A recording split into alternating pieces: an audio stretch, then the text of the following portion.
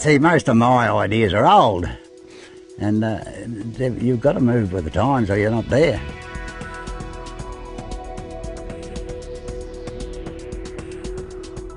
Yeah, I'm Robert Chambers. My wife and I, Donna, operate a property south of Cobar, about 60 k's.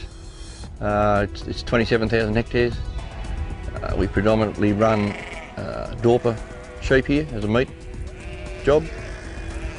We also do a bit of opportunity cropping, mainly feed cropping, like feed cereals, oats and barley, that type of thing. We've got a tractor here that we do our sowing with, and because of the marginal country here and marginal cropping area, we try to reduce inputs, and we've converted this machine to put the exhaust gas in the ground through the air seeder to reduce fertiliser inputs. We've been running for 2 years now, and anecdotally we believe it's working quite well. We did some early trials with it against DAP, 50 kilos of DAP. Certainly wasn't as good as 50 kilos of DAP, but it was way better than nothing. So as far as growing just feed for our stock and that type of thing, we think it's going to be a winner.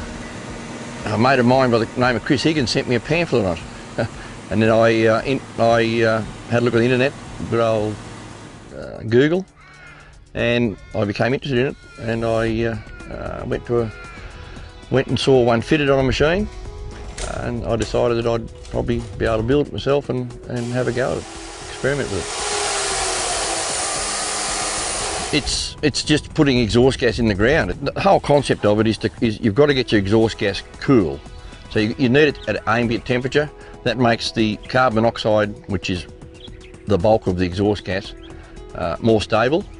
And so all you do is you've got to build a big radiator, cool it down, and you're trying to cool temperatures, you know, in vicinity of 300 degrees C to hypothetically, you know, the 22s or 25s, whatever the ambient temperature of the day is, and you put it through your air seeder, and you put it through your existing fan draws it in, and just delivers it through your sowing tubes.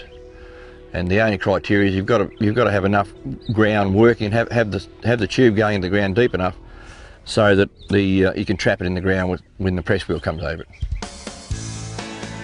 When he first told me about it, I was in Canberra and he rang me up and he was like, yeah, I'm going to put the exhaust into the ground. I was like, yeah, what's that going to do? Anyway, he explained to me, you know, it's going to halve or eventually cancel out completely the input of fertiliser. The theory is that it helps promote microbial activity, and there is some anecdotal evidence that there's a certain amount of nitrogen benefit as well. Gary came up with the idea, this is Gary Lewis in Canada, came up with the idea that the rain that comes out of a severe thunderstorm, or moisture, or water that comes out of a severe thunderstorm, is higher in usable nitrogen.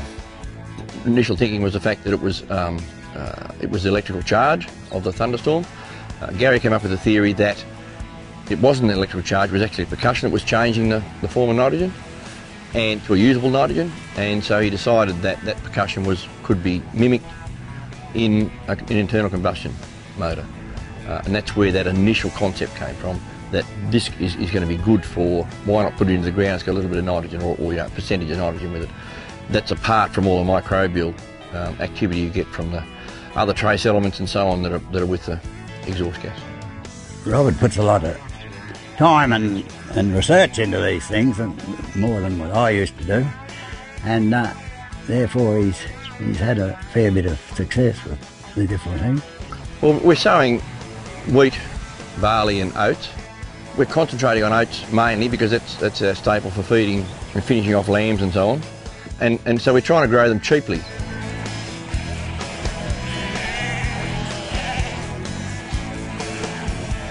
I think it'll work well. Magnificent. When super went up to $1,000 $1,000 a tonne, or a tonne, or whatever you call it, it sounded real good.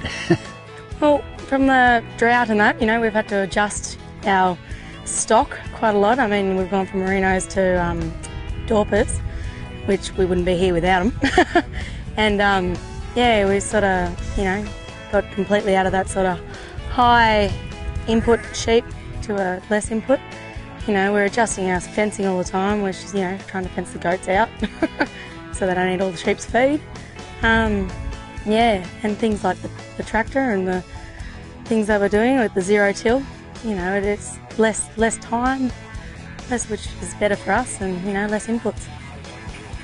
We went through 10 years of dry, very dry seasons. But we spent, you know, roughly $50,000 a year in trying to get crops in fertiliser and so on, and it all went up in smoke. So anybody's calculations, there's $500,000 gone, and we had to prop up with other enterprises.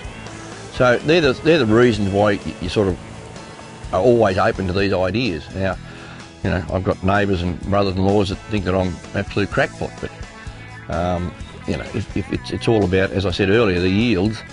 If I can grow, you know, 9 bags of oats with this exhaust system, compared to 15 bags of oats with 50 kilos of DAP, I think I'm in front on the bottom line, and the gross margin will stack up, I think. So, and particularly in this marginal country, because there's so many years that you don't get any return at all on your fertiliser. So it's not that drastic. All you're losing is seed and a bit of fuel when you do it this way.